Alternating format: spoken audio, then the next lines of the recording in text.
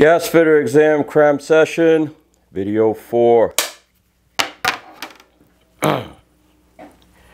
Yes, I may have grouped these questions together for ease of studying. You know, on the test, they don't necessarily appear one particular topic and then, you know, same topic and then a different topic. So these are actual questions, not necessarily the way they appear in order on the exam. Since we're talking about test pressures, and I cannot stress enough again how important it is that you got to burn these into not just your memory, your psyche. Question 5. The testing pressure for gas distribution pressures over 5 psi through 15, that's including 15 psi, is 100 psi for an hour. Didn't we say that after we got over these two comparatively smaller pressures, now we're in the big boys club, the party's over, no more 30 minutes, 1 hour, and 100 psi. Okay. Let's see, question 6. The testing pressure for gas distribution pressures over 15 psi is 2 times the maximum operating pressure, but not less than 100 psi for an hour. So, this is our standard. It's 100 psi for an hour. Over 15, don't worry. Still, the 15 psi, it applies. But if we got anything that's that changes this in one way or another, double the pressure, never less than 100 psi. Double the pressure, never less than 100 psi. Okay? All right. And for 1 hour. Okay, so double the pressure, never less than 100 psi, and we're going to stick to the 1 hour because we got to get to Smith and Walensky for that steak dinner we were promised in that envelope. Okay, question 7, because we're on the pressure theme. For gas distribution pressures requiring test pressures over 125 psi, the test pressure shall not exceed a value that produces a hoop stress greater than 50% of the minimum yield strength. That's a big sentence, a lot of words all over the place, but like I said, numerology is a valid science in your friend on this exam. You start seeing that reminds you of a lot of wordiness, you know that the most important thing is what were the numbers. Okay, and the numbers were over 125 psi, no more than 50% of the yield, minimum yield strength, hoop strip, blah, blah, blah. 125, 50%. Okay. Question 8. Gas meter piping shall be pressure tested as per. It's their piping. They want it so bad, they're saying that it's none of our damn business. Good. Then you know what? The utility can decide how it's going to be tested. That's their issue. Don't look at me, right? I only worry about point of delivery, most remote outlet, and that ain't the meter set for sure. So, I ain't the one to tell you. Check with the utility. Question 9. Wow, this question, I remember on the most recent exam, I took mine in just this October.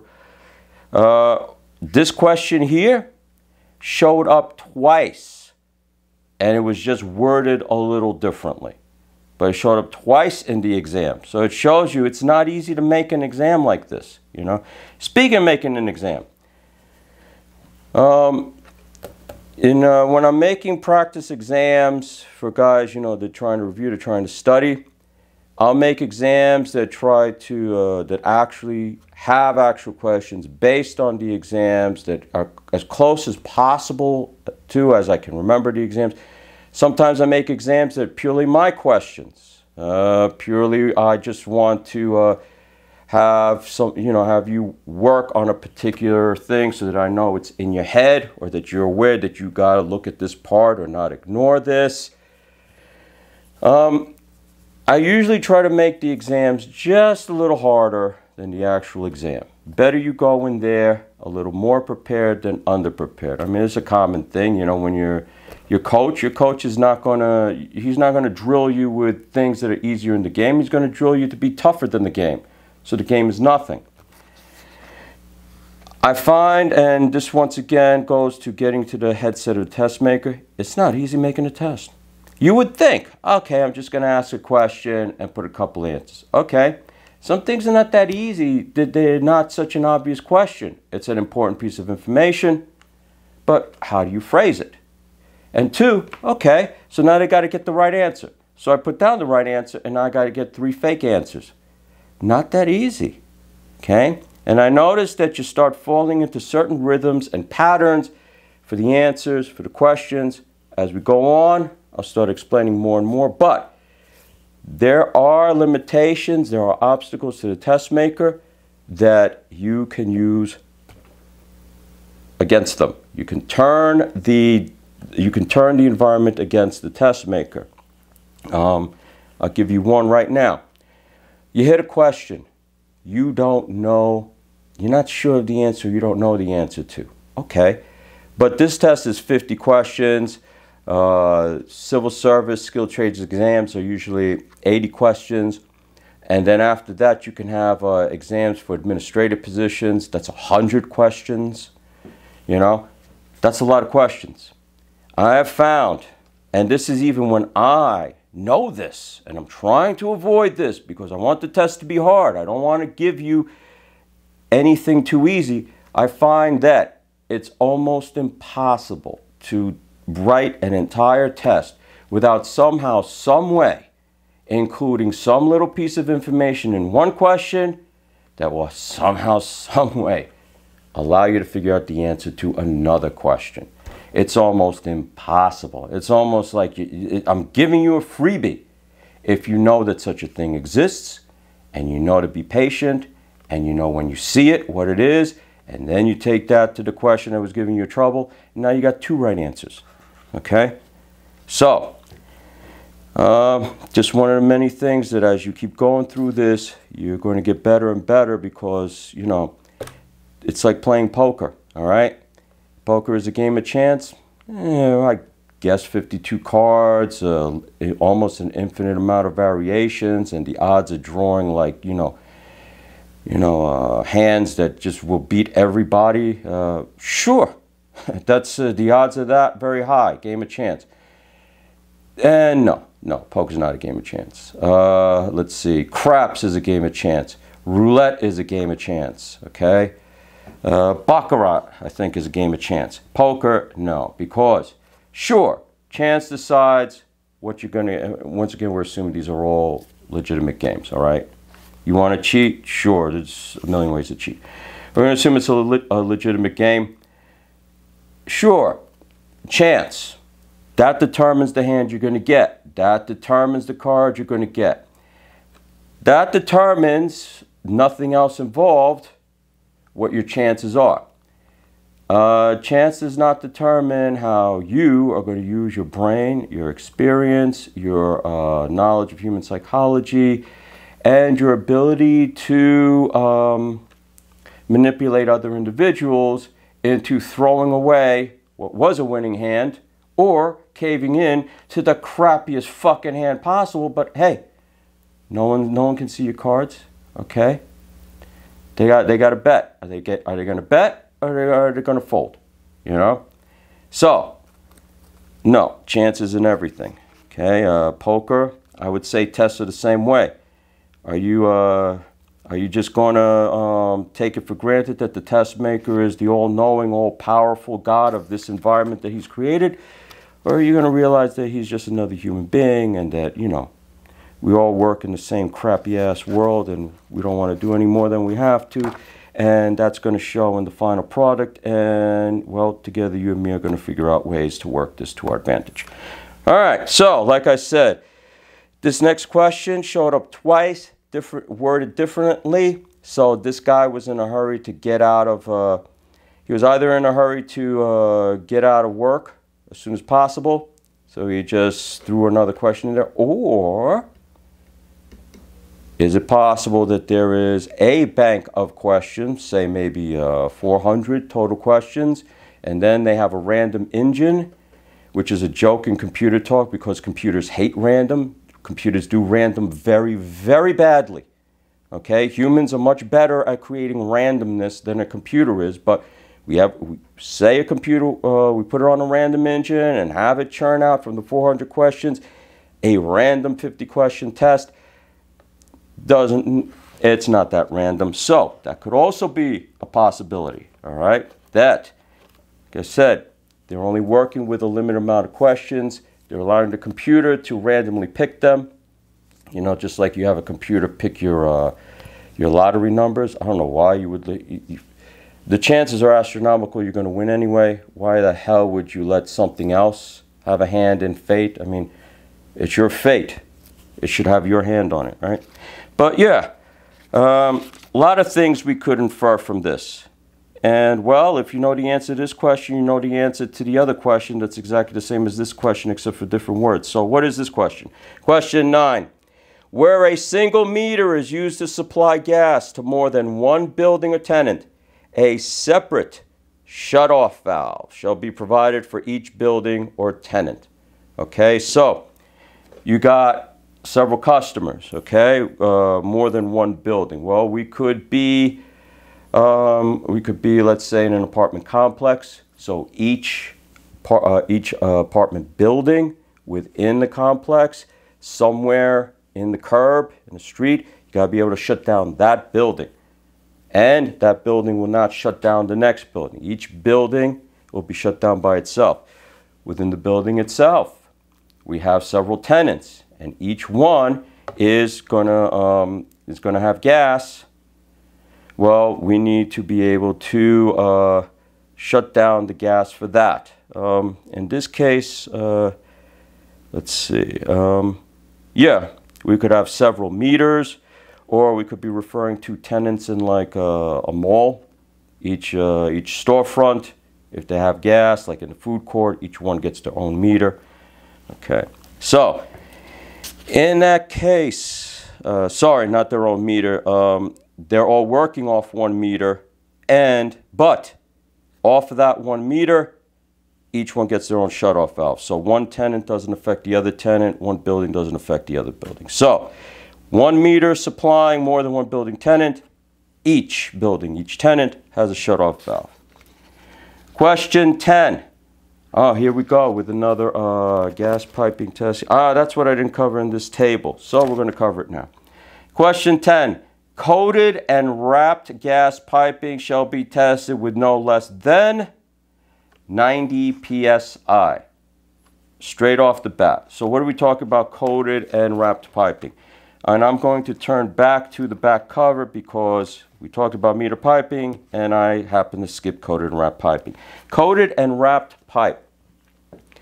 Coated and wrapped pipe you will most often see when they're running services to a building or in the street and they are not using PE pipe. PE pipe, polyethylene pipe. If you walk around New York enough, you'll see that the utility has hired private contractors. They're replacing the old mains with new yellow pipe. That yellow pipe is polyethylene. You'll see that they have a guillotine cutter. They crank down on the cutter. It slices the piping beautifully, nice and plumb. And then the ends get shaved to make an even better connection.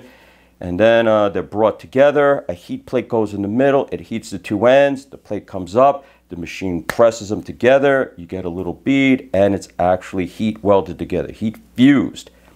That's your gas piping now in the streets. The plastic has the advantage, well, plastic lasts forever. You know, this whole green thing. Aren't you concerned about the environment? Well, you know what? Sure, plastic never corrodes. That could be a bad thing. In the case of piping in the street, that's a good thing. We know it's not going to rust out, leak, explode. 2, the gas piping can bear up to stresses in the soil. You know, we could even talk about an earthquake. It stands a better chance of not rupturing in situations like that than, say, a rigid metallic pipe. So, that's not what they're talking about here. What they're talking about here is you have a piece of steel pipe And this piece of steel pipe is coated in tar and then wrapped in a yellow plastic covering. Okay? This piping, you're going to put it in the ground, it's going to withstand corrosion. But whenever you have this kind of piping, their greatest fear is, you can test it, but they're worried that any flaws in the pipe are not going to be visible because the tar and the plastic coating are keeping you from seeing them. But they found if you pump it up to 90, oh, you'll see them. And if you don't see any leaks, good. It passes. So coated and wrapped gas piping must be tested at least 90 psi. I'll just read the in the table here. Coated and wrapped pipe, no less than 90 psi. Air or inert gas. Okay, so what does that mean? Don't test with oxygen. Oxygen, although not flammable, is an oxidizer. Anything that burns, burns even better when you put oxygen to it. So, if you want to avoid any chance of fire, don't have oxygen nearby. Maybe you'll still have a fire, but the oxygen is just going to make a bad situation much, much worse. No oxygen for testing. It's actually a question on the test. Okay, air or inert gas. What's an inert gas? Nitrogen. Nitrogen's an inert gas. Yeah. What's not an inert gas? Probably the most dangerous non-inert gas, hydrogen. Okay, that stuff blows up like you wouldn't believe. Hydrogen. Don't use hydrogen either. Extremely flammable gas. Extremely volatile gas. Okay. Source of pressure isolated prior to readings. Okay, let's say however you're pumping your air or inert gas into the coated or wrapped pipe, you're going to shut the valve off and you're going to take that hose off, and that's it. The pipe stands by itself. Okay, well, kind of obvious. The inspector wants to make sure that when he turns his back and is walking down the pipe, you don't accidentally just crank a little bit on the pump to, bring it up a little bit. No, pump's disconnected. Okay. All readings made after stabilization of medium. What does that mean? We're using air or inert gas. You have a car. You fill your tires.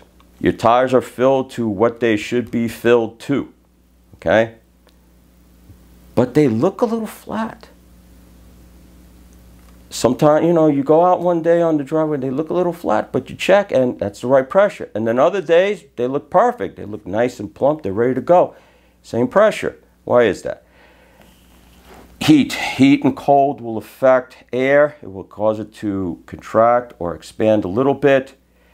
The inspector knows that. The inspector knows that that can throw off a test reading. So, if it's a little cold, if it's a little hot, if there's high, there's a high atmospheric pressure, etc., you pump it and then you let it sit a while. Wait until that needle stays where it's going to stay and it doesn't go down, it doesn't go up. Then you start reading it. Then you start testing. Okay? And this is another important one. This is definitely a question on the exam. You may use fresh water for pressures over 100 psi. Let's say you're testing this pipe and, over 100 psi, that is kind of a lot. You can use water, okay? If you're using an air compressor to get 100 psi, well, the air compressor has to do what? It has to compress the air. So you need more air. It's bringing more air. It's squeezing it, getting that pressure higher and higher and higher. A lot of air, a lot of work. It's a lot easier to use water. Water, in its liquid state, you can't compress it anymore. You can't squeeze water into something smaller than what it already is. Okay? The container the water is in will break before the water can be compressed any further. All right? Just to show you how powerful water is, since we are plumbers, so water is something we should be very familiar with. Science has yet to create a container to compress water to such a point that the container doesn't break. They've tried filling cannonballs with water and tried to freeze it to ungodly temperatures, the cannonball breaks, okay?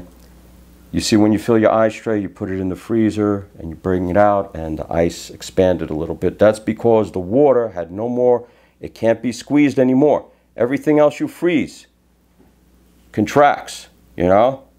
You run out in the water on a cold day, you come back, you got shrinkage, right? Cold, shrink stuff.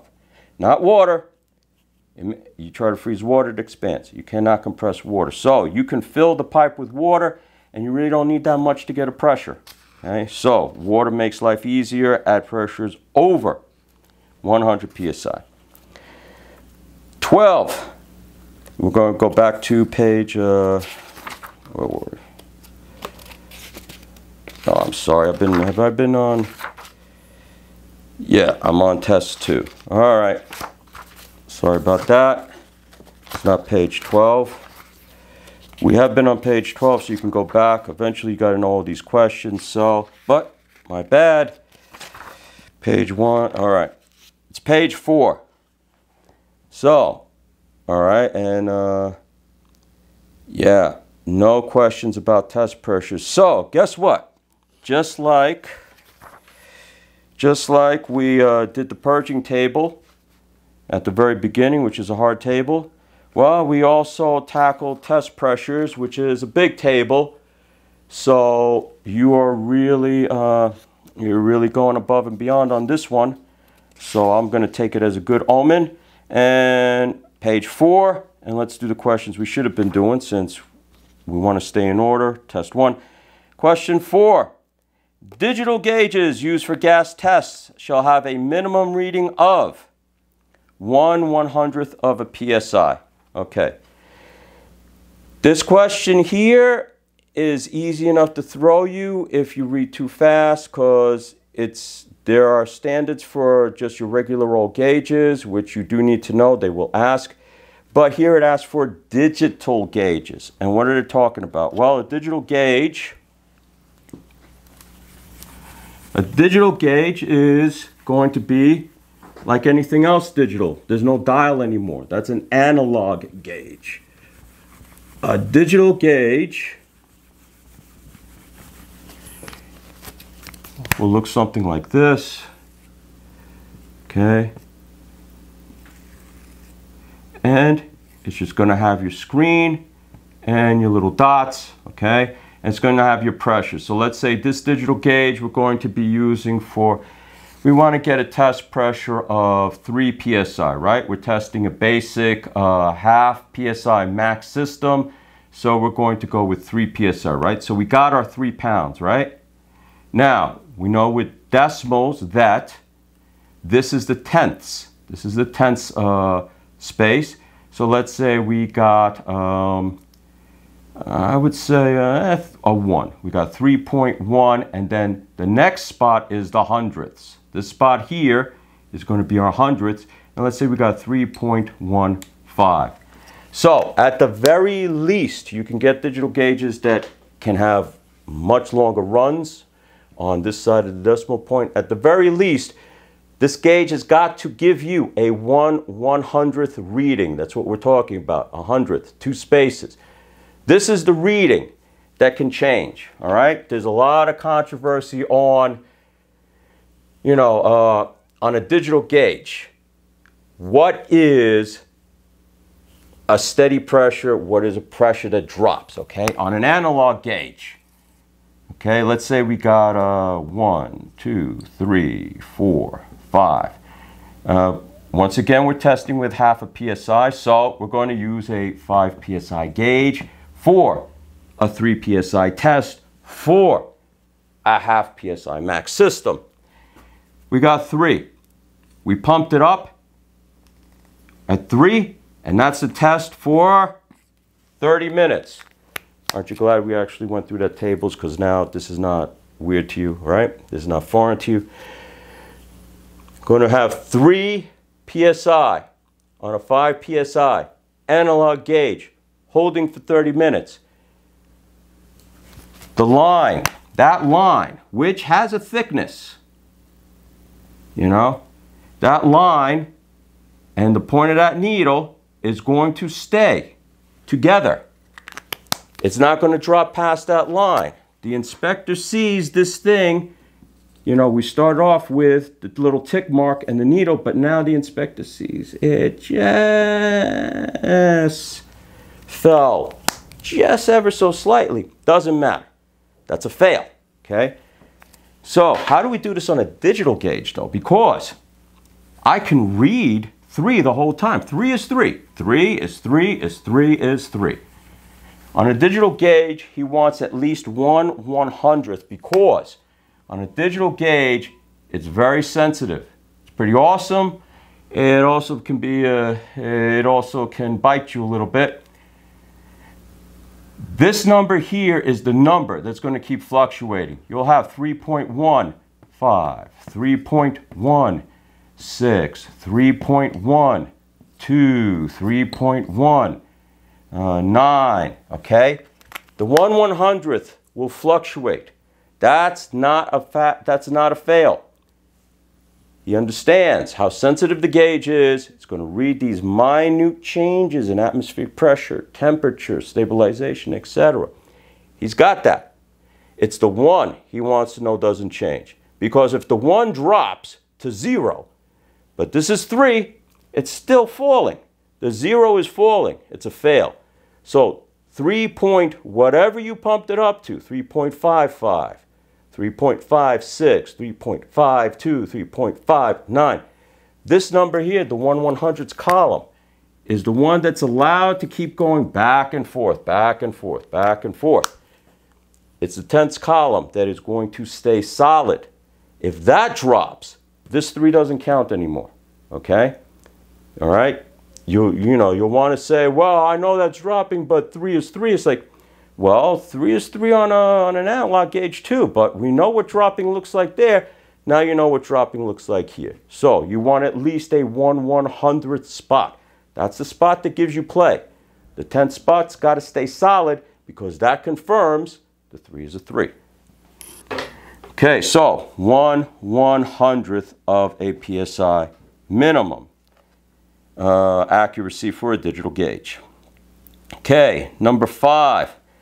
Unless incorporated as part of gas burning appliance, a sediment trap shall be installed downstream of the appliance shutoff valve.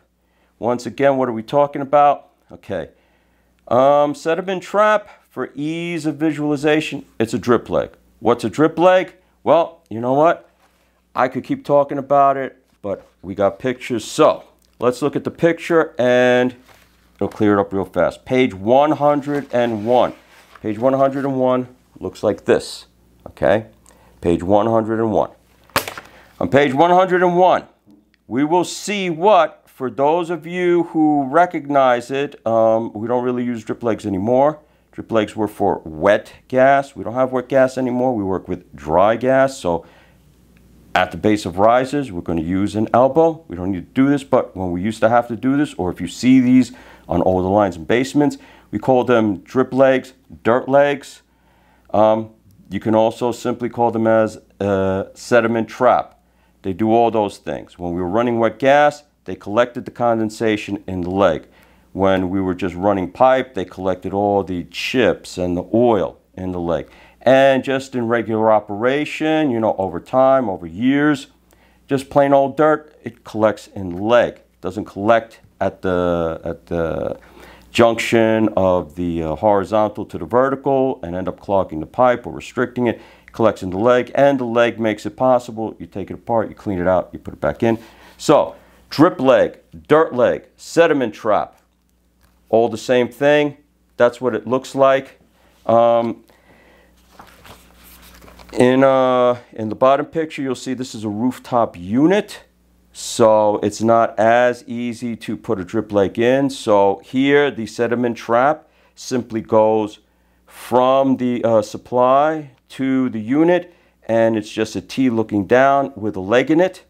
Okay, not as effective. All right, the traveling gas, it can, you know, dirt can still jump that hole, whereas in the drip leg on the base of the riser, its gravity is already working to help you. All of this just so that we know what we're talking about, because the question